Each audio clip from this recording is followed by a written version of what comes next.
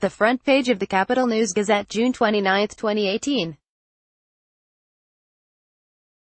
WTOP, John Domen, Washington. Just hours after a shooting that left 5 of his colleagues dead Thursday, a reporter at the Capital Gazette tweeted, "I can tell you this, we are putting out a damn paper tomorrow. I can tell you this, we are putting out a damn paper tomorrow."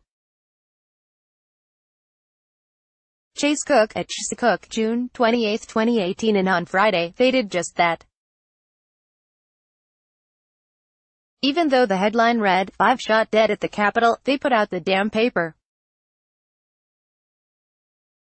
In front of homes around Anne Arundel County, and selling out of convenience stores around Annapolis, the paper carried the staff pictures of the 5 people gunned down inside their newsroom on Thursday afternoon. The lead story describing the situation carried 10 bylines, and more stories inside came from staff writers from the Baltimore Sun, whose parent company also owns the Capitol. Those stories focused on other angles of the incident. One looked at the suspected shooter, 38-year-old Jared Ramos, and his long-running grudge against the Capital Gazette over coverage of a minor conviction several years ago. Another runs down the history of the paper, which dates to the 1720s. But the opinion page was nearly blank, with just a few words in the middle of the white sheet. They read, "Today, we are speechless."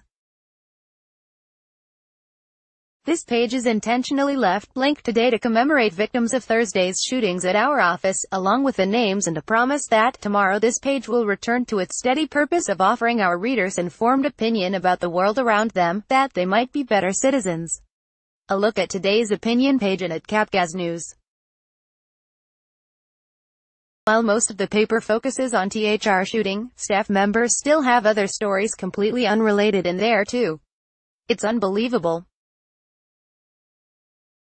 Expect more updates from the courtroom and the investigation all day at top. Twitter.com/JimGosked, John Domen, at Jadzis, June 29, 2018. The paper also carries its weekly entertainment insert, and even included stories written by staff members yesterday that focus on other stories relevant to the county.